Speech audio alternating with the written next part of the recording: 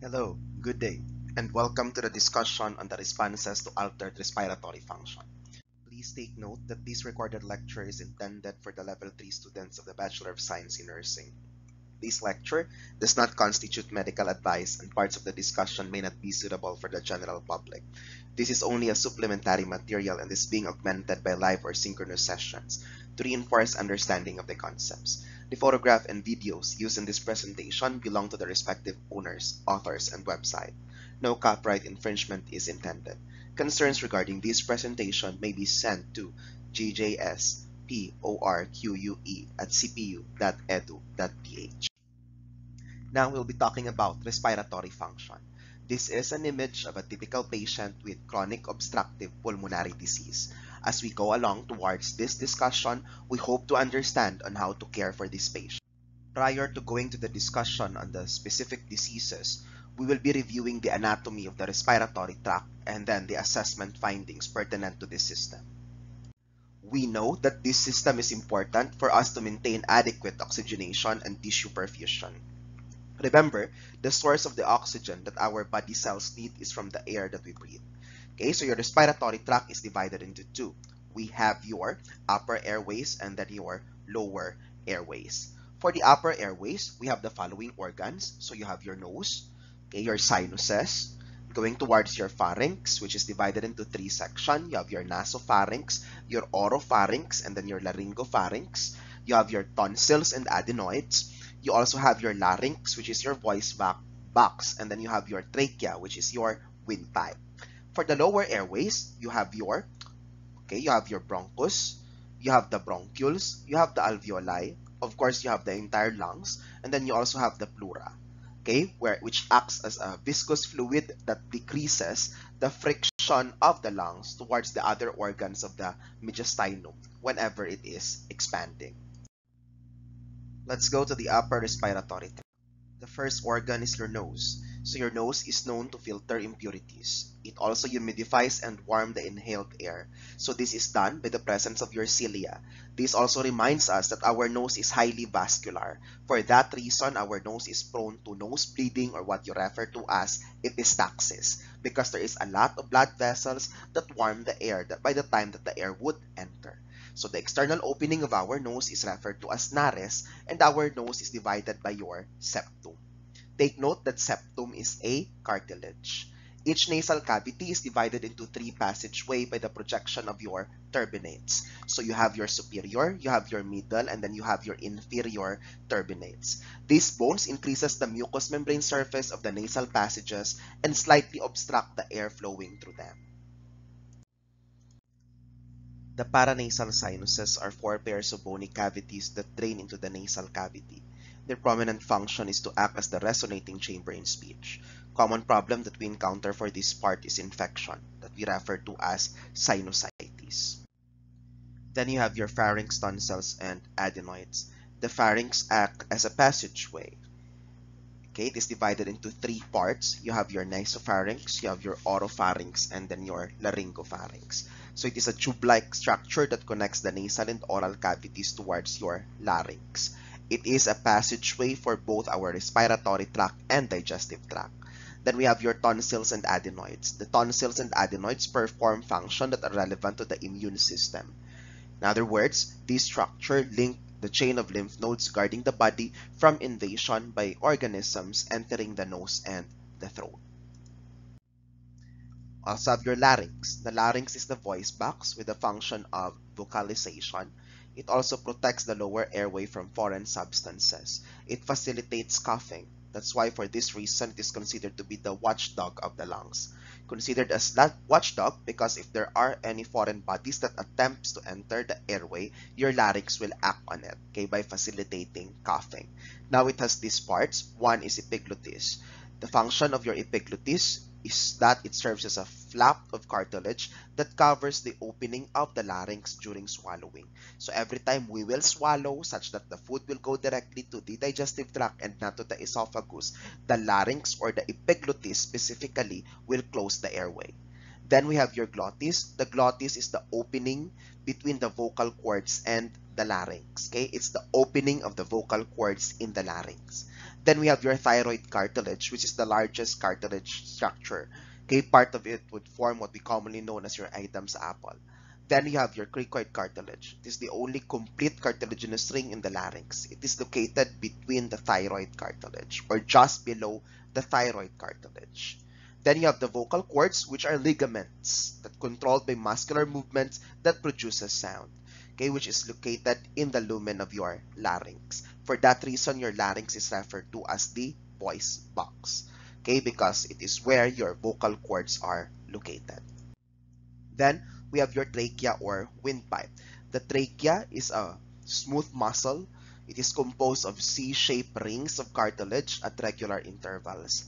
So here, your trachea can be seen, okay, going downwards. It acts as the passage between the larynx and the right and the left main stem bronchi. Okay, so this is your right bronchi going towards your left bronchi. Okay, it enters the lungs through the space or anatomical location referred to as hilus. So it enters the lungs through your hilus. Now we have your lower respiratory tract. For the lower respiratory tract, of course, we have your lungs. The lungs is a sponge-like, elastic, cone-shaped organ. Okay, it's elastic. It can expand. Okay, it is an airtight chamber. Although your lungs, you might say that your lungs entertain air because it is where air exchange would take place. Your lungs is an airtight chamber, meaning if there is presence of air abnormally in other part of the lungs or outside the lungs, that might result to lung collapse because your lung is considered to be an airtight chamber. Then it has your distensible walls. Now, the differentiation between your right lung and your left lung. Your right lung is composed of 3 lobes. On the other hand, your left lung is considered to be narrower and smaller. It only contains 2 lobes. So again, the right lung contains 3 lobes, whereas the left lung contains 2 lobes. Now you have your pleura. The purpose of the pleura, so the pleura is the cavity that surrounds your lungs. So this cavity is referred to as pleura. The purpose of your pleura is to provide lubrication in such a way that it lubricates the thorax and the lungs to permit smooth motion of the lungs within the thoracic cavity during expansion or during inspiration and expiration. Okay, so your pleura is composed of 2 parts. So you have your visceral pleura and your parietal pleura. Just think that your visceral pleura is very close to the lungs. Okay, visceral, very close to the lungs. So that's why the first part of the pleura that you will see close to the lungs is your visceral pleura. Okay, this is your visceral pleura. Then followed by the fluid contained inside the pleural cavity, and then followed by your parietal pleura. So it is the parietal pleura that lines the thoracic cavity, the lateral wall of the mediastinum, the diaphragm, and the inner aspect of the ribs. Whereas the visceral pleura directly covers your lungs. So again, your pleura is divided into 2. You have your visceral and parietal. The one closest to your lung is your visceral pleura. Then, this is an X-ray image showing the chest. Later on, we will know that X-ray is among the diagnostic tests that can be used to evaluate for the cardiac functioning. Okay, not only for the cardiac, but also for pulmonary functioning. So if we talk about the trachea, you can see the trachea here. Okay, then we can see the branches already of your bronchus. Okay, so you can say here the right main bronchus is pointed towards here. You also have your left main bronchus here. Okay, oftentimes the junior or learners of healthcare would think that this is a consolidation secondary to pneumonia. But no, this is a normal X-ray which shows the bronchus and the bronchi. Okay, these are branches of your bronchus. Now this is another X-ray which shows other anatomical landmarks. The anatomical landmarks here shown here are specific to cardio. Now this is also another X-ray which shows the images, okay, and the labels. Okay, so you have the labels on the aortic arc. Okay, this is your superior vena cava. Then you have your thoracic vertebra. Okay, so take note of how a normal X-ray would look like. Then, this X-ray shows an X-ray of a patient with COVID-19 in comparison okay, to somebody with normal X-ray. So the X-ray on the right shows the consolidates and the infiltrates brought about by your COVID-19. Okay, as you would compare to a normal X-ray, usually you will not see haziness here or whitish discoloration. Okay, so this indicates already as a sign of your COVID-19, okay, which is also a pneumonia first. This slide shows the branches of the main bronchi. So if you can see the bronchus, okay, or from the trachea, it would branch out to the two main bronchus, which is your right bronchus and then your left bronchus. Remember that there are three lobar bronchi on the right side. So once the main bronchus would branch out, such as your right bronchus, if it would branch out, there will be three lobar bronchi. The branches of your bronchus is referred to as lobar bronchi, as in referring to the lobes of the lungs. So the three main branches for the right side are right superior, right middle, and then right inferior lobar bronchus. On the other hand, for the left, since there is only two lobes for the left side of the lungs, the branches are left superior lobar bronchus and then left inferior lobar bronchus. This slide shows the segmental bronchi. So from the main bronchial branch, it would go towards the lobar bronchi, thereafter your segmental bronchi. So this shows the 10 segmental bronchi on the right and the 8 segmental bronchi on the left. These are the bronchi, okay, or the segmental bronchi that facilitate effective postural drainage in our patients. This is the reason why in your fundamentals of nursing, you are taught that you need to reposition the patient whenever you need to have postural drainage. Okay, that is to drain the different segmental bronchi. So each of the colors here correspond to one segmental bronchi. Now, these are the 10 segmental bronchi on the right and the 8 segmental bronchi on the left. So you can notice that the labels are apical, posterior, anterior. You also have lateral, medial, superior, anterior, basal, lateral, medial, posterior, basal. And then for the left, you have the apico-posterior, anterior, superior, lingular. You also have your inferior lingular, superior, anteromedial, basal, lateral, basal, and posterior, basal. Okay? Although there is no need to memorize this, you need to familiarize with their location. This would remind us that whenever we need to drain the secretions of our patient, we need to reposition our patient to facilitate wherever the secretions are located. After the segmental bronchi, you would have your bronchioles. So recall again, you have the lobar bronchi going towards the segmental bronchi, going towards the subsegmental bronchi, and then the smaller ones are your bronchioles. Okay? After your bronchioles, you have the term terminal bronchioles. So when I say terminal, they are on the peripheral aspect of your bronchioles. They are considered to be transitional passageway between the conducting airways and the gas exchange airways. A relevant concept under your terminal bronchioles is what we refer to as your physiologic dead space. So when I say physiologic dead space, this is about 150 ml of air in the tracheobronchial tree that does not participate in gas exchange. Okay, so this air is present in our body, however, it does not participate in gas exchange. So we can notice that there is physiologic dead space. Okay, it is referred to as physiologic dead space, meaning there is an alveoli here, however, no gas exchange would take place. Another term is anatomic dead space. So this is your anatomic dead space, meaning these are air. Okay, contains air which do not participate in your gas exchange. Okay, they are just on the branches of the trees of the bronchioles, but they do not participate in gas exchange. So this concept later on is important on setting up the patient on mechanical ventilator. So we refer to that one as your dead space. So we have the physiologic dead space and then the anatomic dead space. Alveoli. If the kidney has the basic unit, which is referred to as nephron, the basic unit of the lungs is referred to as alveoli. Our body has 300 million alveoli, which constitute about a total surface area of 50 to 100 square meters. There are three kinds of alveolar cells. First is type 1. The type 1 acts as a barrier between the air and the alveolar surface. The type 2, which is composed of about 5% of the cells, is responsible for producing the type 1 cells and the surfactant.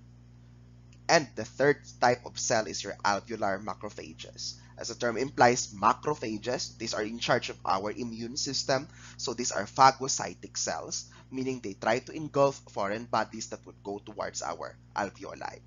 Now, I've mentioned surfactant. Take note the surfactant is produced by type 2 cells. So when I say surfactant are chemicals which reduces the surface tension of the alveoli. Okay? Reduction of the surface tension is vital to ensure expansion of the alveoli. Oftentimes, your surfactant is given among patients who were delivered preterm because preterm babies lack surfactant. Since they lack surfactant, their lungs will not be able to expand, air exchange will not be able to take place. So, to decrease the surface tension in the alveoli, surfactant is needed. So what are the functions of the respiratory system?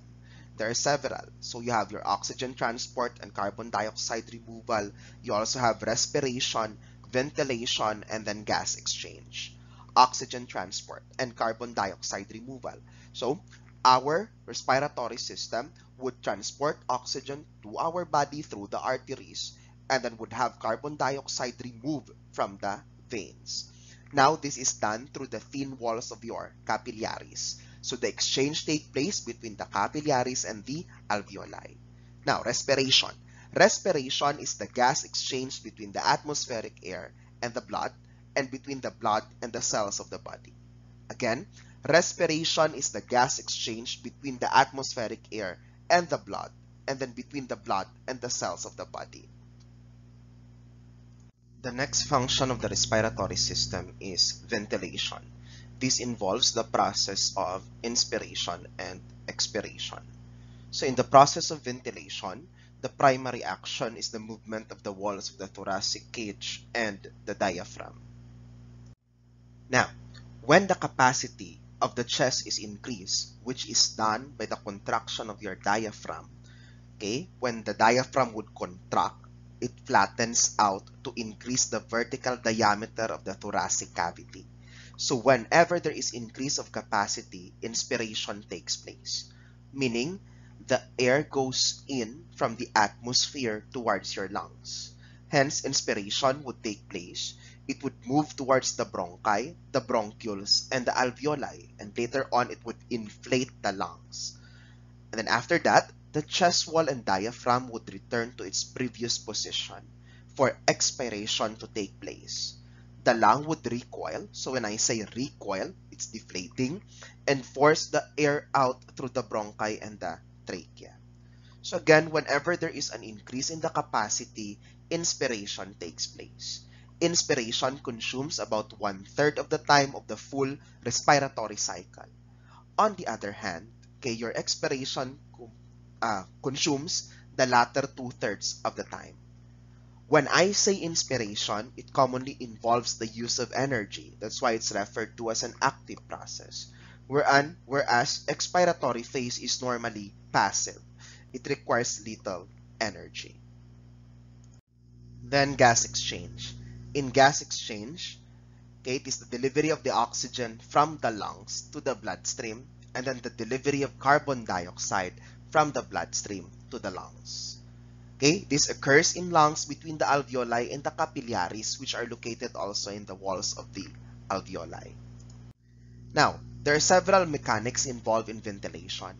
If you can recall earlier, when I say ventilation, it involves the process of inspiration and expiration brought about by the size or the increasing in the capacity of the thoracic cavity and the diaphragm. So the first mechanics of ventilation is air pressure variance. This means that, okay, the movement is brought about by the difference on the air pressure. The movement of the air is from the area of higher pressure to a region of lower pressure.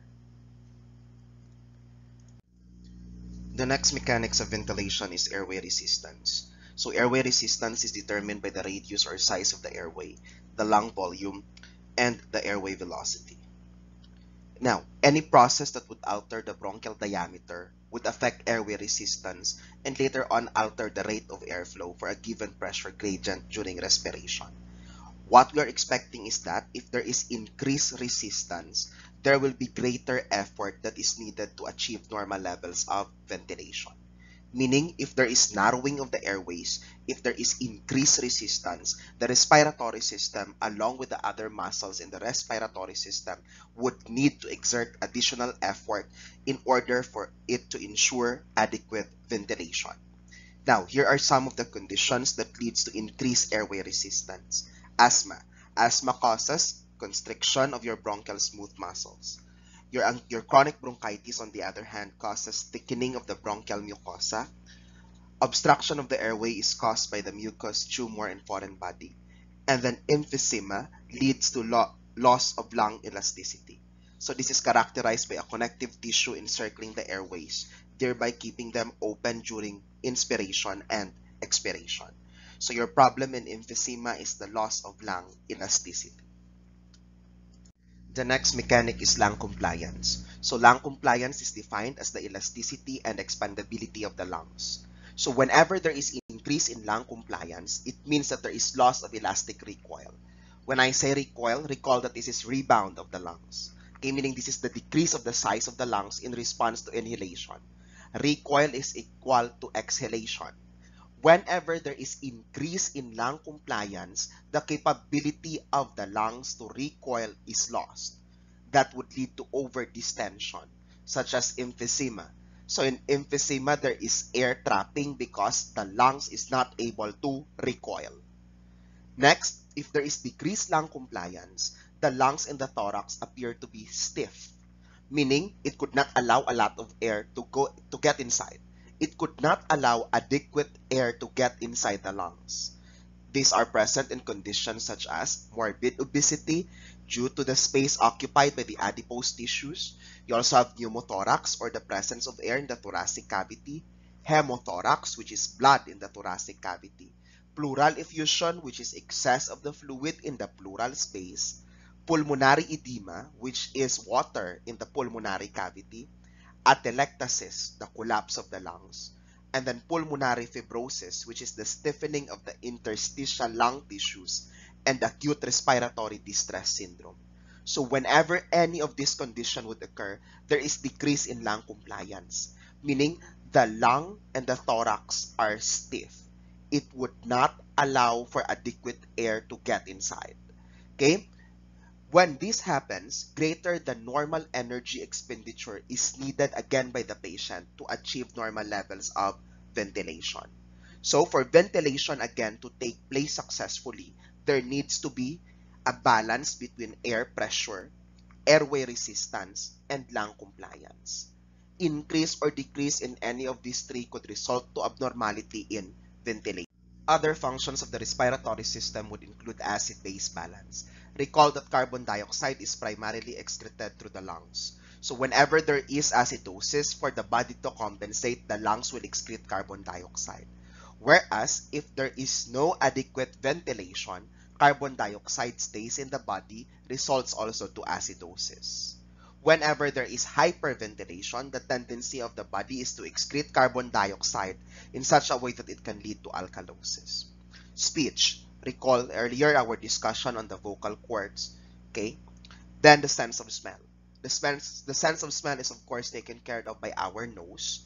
And of course, cranial nerve number 1, which is your olfactory nerve. So from your nose, it would go towards your olfactory nerve. That's why any problem on the upper respiratory system could also affect the sense of smell and even the sense of taste of our patient.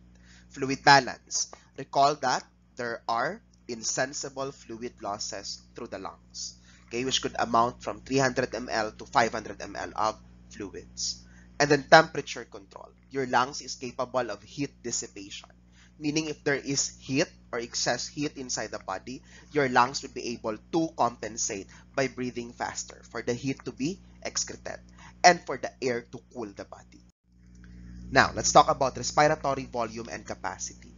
There are several terms here that you might have heard for the first time, including tidal volume, inspiratory reserve volume, expiratory reserve volume, residual volume, and vital capacity. So all of these volumes and capacity are affected by gender, age, weight, and health status. Generally, as the patient ages, the volume and the capacity of the lungs also decreases. Let us start with tidal volume. Tidal volume, or TV, is defined as the amount of air moved in and out of the lungs with each normal quiet breath. Okay, so in normal breathing, the amount of air that goes in and out of our lungs is referred to as tidal volume. The approximate amount of that is 500 ml. Again, right now, normally, when you are inhaling, exhaling, we are expecting that 500 ml of air went in, 500 ml of air went out. Okay, in normal inspiration and expiration. The next term is inspiratory reserve volume. Inspiratory reserve volume is the amount of air that can be inhaled forcibly over tidal volume. So meaning, if we can inhale 500 ml regularly, normally, okay, inhale, I can still add additional of 2,100 to 3,100, okay, beyond my tidal volume. So meaning I can still allow my lungs to expand up to 2,100 or even 3,100 ml after my regular inhalation. We refer to this one as your inspiratory reserve volume. That's why it's referred to as reserve, meaning if your body needs to inhale more air, it is capable of doing so. So again, 2,100 to 3,100. The next term is expiratory reserve volume. It is the amount of air that can be forced out over the tidal volume. So earlier, if that was an excess, quote unquote, okay, excess inhalation for inspiratory reserve volume, your expiratory reserve volume, quote unquote, is like an excess in your exhalation. So meaning after your regular exhalation, you can still add another 1,000 ml of air that could be exhaled. Okay, we refer to that one as your expiratory reserve volume, or your ERV. On the other hand, the next term is residual volume. As the term implies, residual, meaning this is the volume that remains after a forced expiration or expiration. Okay, so once you have exhaled everything, still there is a little amount of air that remains, and that is 1,100 ml of air. Okay, then we have the term, the total of your tidal volume plus inspiratory reserve volume plus your expiratory reserve volume is what we refer to as your vital capacity. Okay, vital capacity, meaning this is the total amount of air that could be inhaled by our lungs and also the total amount of air that could be exhaled by our lungs. We refer to that one as your vital capacity. Now, let's take note of the gerontologic considerations for our patient. Many changes in the older adults result from heredity and a lifetime exposure to environmental stimuli. Because remember that exposure to environmental stimuli is considered to be cumulative in effect. So examples of this is your cigarette smoking, bacteria, pollutants, industrial fumes, and irritants. So the effect of these substances is said to be cumulative. Okay, meaning as long as the longer you have been exposed to these substances, the higher the risk that you will have the diseases associated to this. Then you will have age-related changes. Okay, that would include your muscles, your cardiac system, and then your vascular system. So take note, for the muscles, there might be a tendency for the muscles of our old adult patients to dystrophy. Okay, so when I say dystrophy, it means the decrease in the size of the muscles because of lack of usage. Okay, they might have problems on the use of their diaphragmatic muscles and respiratory muscles. For the cardiac functioning, if they have heart failure or if they have been on prolonged hypertension, they might have conditions such as heart failure, which makes it difficult for them to cope if ever they have an episode of hypoxemia. Unlike in young adults, if ever they have an episode of hypoxemia, their heart will be able to compensate by increasing its heart rate. Whereas for the old adult, their heart rate might be able to increase, however, the effect is not lasting long. Okay, for the vascular system, there are also blood vessel changes that also hinders the distribution of oxygen towards your vital organs. Now, for the assessment still, we ask for the age, the sex, and the race, okay, because this can affect the physical and diagnostic findings related to breathing. Then we talk about occupational lung diseases. So when I say occupational lung diseases, these are because of the occupation or work where they are exposed. Okay, so there are several examples for this. One is your asbestosis. So when I say asbestosis, that is because of asbestos. because of silicone, so we have your silicosis. And then you also have your CWP or your co-workers pneumoconiosis. So the general term for occupational lung diseases is pneumoconiosis. Okay, pneumoconiosis. So these are diseases which are commonly acquired in the workplace. So the management usually for this kind of patients is only more of supportive, and then we give oxygen therapy for them, and then we really advocate for them to be removed from the source of these substances. So they might need to change their job, or they need to ensure that they are using the adequate PPE during their work time. Okay, then we also check for history of toxic lung injury and then hypersensitivity disease or disorder. So for hypersensitivity, that could be because of fumes, chemicals, it could be animals, birds, other pollutants. So you need to know on what substances your patient are allergic on. Okay, so this one is an X-ray which shows pneumoconiosis. So you can see on the upper part of the X-ray on your left that there is a accumulation of mass. Okay, these are actually the substances which they have collected from their workplace. So it get clogged up on the bronchioles, it get clogged up on the alveoli, hence impairing the functioning. Okay, this one is an example of a coal worker's pneumoconiosis. Okay, as you can see, the coal is being stored or being clogged in your alveoli, okay, and your bronchioles per se. Okay, then this one is asbestosis. Asbestosis, so as you can see, there are deposits of asbestos. Okay, deposits of asbestos. So the recommendation for this patient is that they would have mask and then adequate ventilation to protect the respiratory system from inhalation of these irritants, okay, or substances. Next, family history. In the family history, we need to assess for the presence of asthma because asthma has a familial predisposition. Also, cystic fibrosis. Okay, if you're familiar with the cystic fibrosis on the movie 6 Feet Apart, okay, so in cystic fibrosis, it is a hereditary disease which affects the lungs and digestive system. Your problem here when it comes to the lungs is that the production of the thick and sticky mucus. So this thick and sticky mucus can clog the lungs and obstruct the pancreas. Okay, they can clog the lungs and obstruct the pancreas. Hence, your problem will be leaning towards ineffective airway clearance. You also have your lung cancer. Then you have your A1, okay, antitrypsin deficiency. So when I say A1 antitrypsin deficiency, your A1 antitrypsin is actually a neutrophil elastase inhibitor, meaning it is an antiprotease. Okay, again, it is a neutrophil elastase inhibitor, which acts as an antiprotease. So what if it is an antiprotease? It protects the lungs from the protease-mediated tissue destruction. Okay, so again, in your lungs, what can possibly occur is your protease-mediated tissue destruction. Okay, this protease-mediated destruction is supposedly a protective mechanism, but in excess, it can ruin your lung. Okay, so that's why there needs to be an A1 antitrypsin. However, hereditarily, okay, or genetically, there are patients who have deficiency of A1 antitrypsin. And because of this, your protease could not be stopped, leading towards your lung destruction. And then you have your infectious diseases. Okay, so for your infectious diseases, you have, for example, your tuberculosis. Okay, you ask for family history because if somebody in the family could have tuberculosis, there is a high tendency that other family members will also be affected. Next, respiratory history. So you ask for the smoking history of the patient. One thing that you can do, okay, is to ask for the use of cigarette, cigar, pipe tobacco, marijuana, and other controlled substances. You ask your patient or you try to determine what is pack years. Okay, so when I say pack years, number of packs per day times number of years smoking.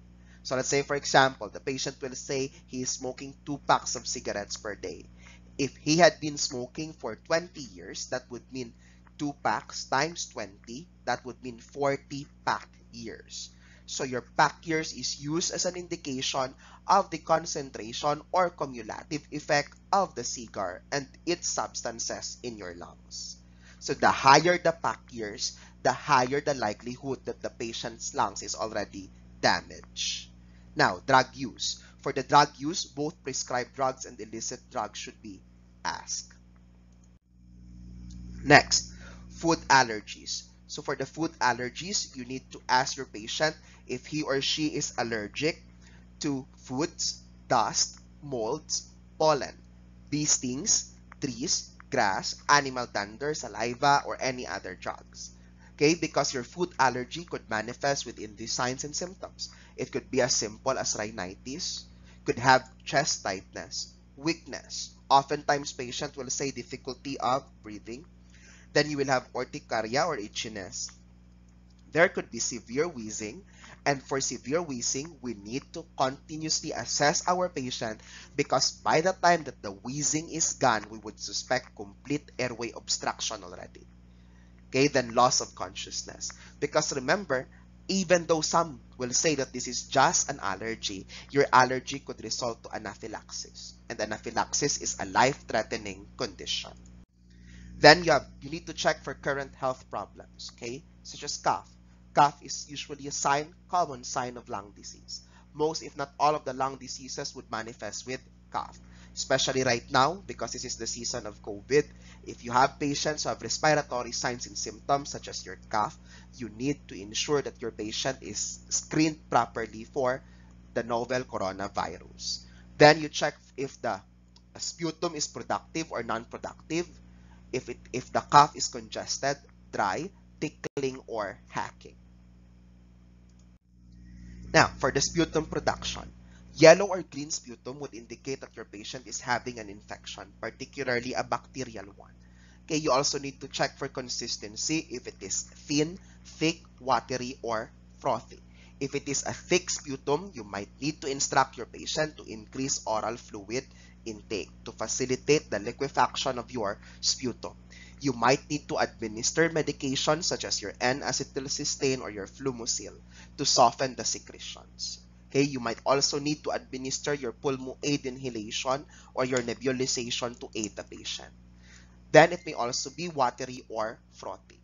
So, for the frothy sputum, it is usually indicative of pulmonary edema. Chronic bronchitis is an example of a disorder wherein there is mucoid sputum. Okay, so chronic bronchitis that is brought about by irritated airway, and your chronic bronchitis is characterized by excess sputum. So if the sputum is mucoid, it is considered to be a mild disorder, whereas if it is going towards purulent, meaning there is already presence of infection, is considered to be a severe lung disorder. Okay, this one is an example of your frothy sputum. Okay, excessive pink frothy sputum is a sign of your pulmonary edema. It is characteristic for our pulmonary edema. So the X-ray on your left shows consolidation of the fluids, okay, which is your pulmonary edema. Hence, the patient might have pink frothy sputum. Then for pneumococcal pneumonia, it's usually rust-colored. For lung abscess, when I say abscess, meaning there is already deposit of pus in the lung cavity, okay, the tendency is for the sputum to become foul-smelling. Whereas if the patient has chronic bronchitis or lung cancer, you would suspect hemoptysis. So when I say hemoptysis, there is presence of blood in the sputum. Whereas if the patient would have tuberculosis, pulmonary infarction, bronchial adenoma, or lung abscess, that would lead to grossly bloody sputum. Okay, so again, tuberculosis, it is grossly bloody sputum. Adenoma is an abnormal growth in the lungs. Now, chest pain. Not all chest pain are cardiac in origin. Okay, it could be epigastric. It could also be in our lung cavity. So, for the chest pain brought about by problems in our lungs, it is usually described as continuous or made worse by coughing, deep breathing, or swallowing. So, this is what you refer to as your pleuritic chest pain. This is characterized by sudden and intense, sharp stabbing or burning pain in the chest when the patient is inhaling and exhaling. So, particularly, the pain is very prominent whenever the patient is inhaling or whenever the patient's lung is expanding. So you have BOB or dyspnea. So when I say difficulty of breathing or dyspnea, take note that this is a subjective perception. Oftentimes, the error is we document dyspnea as an objective finding. Take note that dyspnea is considered to be a subjective finding or subjective perception. So whenever our patient is having dyspnea, further assessment would be onset. We need to know if the onset was slow or abrupt. Was it a sudden change from normal breathing to dyspnea, or was it slow? Next, duration. How many hours has it been, or how many days has it been? Okay, if it is an acute onset, we will be more alarmed about it. Next, relieving factors. We need to ask if the change in position would relieve it. Are there drugs that he used to relieve it, or the activity cessation can relieve it? Okay? If the activity cessation could relieve your dyspnea, meaning this is dyspnea on exertion, meaning this is dyspnea that occurs whenever the patient is exerting additional effort. Okay? How about if the patient's dyspnea could be relieved by drug use? You need to determine what specific drug would relieve his dyspnea. For example, if the patient will say that the dyspnea can be relieved by salbutamol, you might suspect that the patient is having asthma. Or if the patient will say that the dyspnea could be resolved by puff, you might suspect that the patient will have asthma or is having asthma. You also assess the breath sounds. So you check for wheezing, crackles, or stridor, which occurs with breathlessness. So when the patient says dyspnea, you need to gather this information for you to supplement it with objective information. Now, you have the term paroxysmal nocturnal dyspnea or PND. In your PND, this is a type of dyspnea which is intermittent during sleep that can awaken the patient. Okay, it is the difficulty of breathing that can make the patient wake up at night, okay, during sleep time. When I say orthopnea is shortness of breathing that occurs when the patient is lying down. It is relief if the patient is sitting up. So this is usually caused by excessive deposits of fluid, okay, in the lung bases. So if the patient is lying down, the tendency of the fluid is to be spread throughout the lungs. However, if the patient is already sitting up, the fluids will be staying at the bases, allowing the upper parts of the lungs to expand. Okay? Your dyspnea could also be caused by your chronic lung disease. And it could also be caused by your left-sided heart failure. Just remember that if there is left-sided heart failure, the blood from the left ventricle would backflow towards the left atrium. And the blood from the left atrium would backflow to the pulmonary vein.